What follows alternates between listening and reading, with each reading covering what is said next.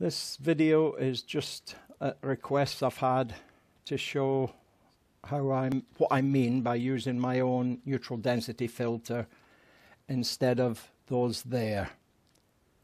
You'll see they're set to off, and you can actually see on top there the manual setting. I'll just take the lens hood off and the lens cap, and as you can see, I've already got a filter on there. It's just a UVC, it's a Hoya. It's not cheap, but it's cheaper than breaking the glass on the lens. And that's it. If you look on the inside of your lens cap, it gives you the size, and it says this is 67mm. So if you buy a 67mm, great, and we'll take that cap off there,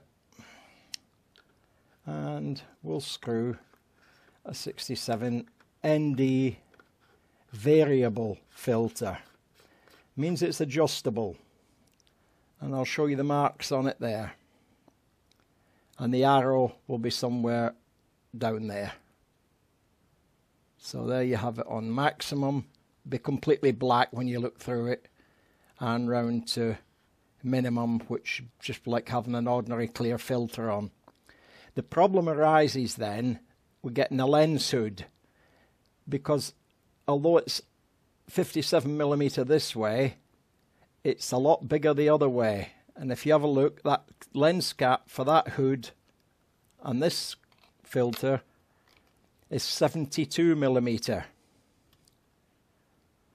So now we screw that on there. Says he.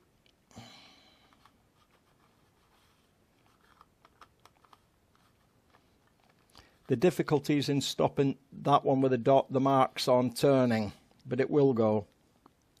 And then just put your fingernail on it and tighten it up. Now there you have got your lens hood, but more to the point, you can now dial in or out your neutral density. So we'll switch the camera on and let you see there on whenever I turn it. You can see what's happening.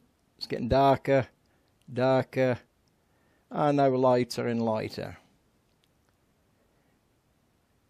It doesn't need much to reduce it. Look, there and there. And then it goes nearly completely black. So, and that's basically how you use your neutral density when you're shooting movies, for increasing your depth of field and for altering your shutter speeds in both movies and stills, and your f factors, f2.8 up to whatever your lens goes. So there you are. Those who wanted to know, that's how it works. And when you're done, you can leave it on if you wish and put the lens cap on. Smash in. Enjoy.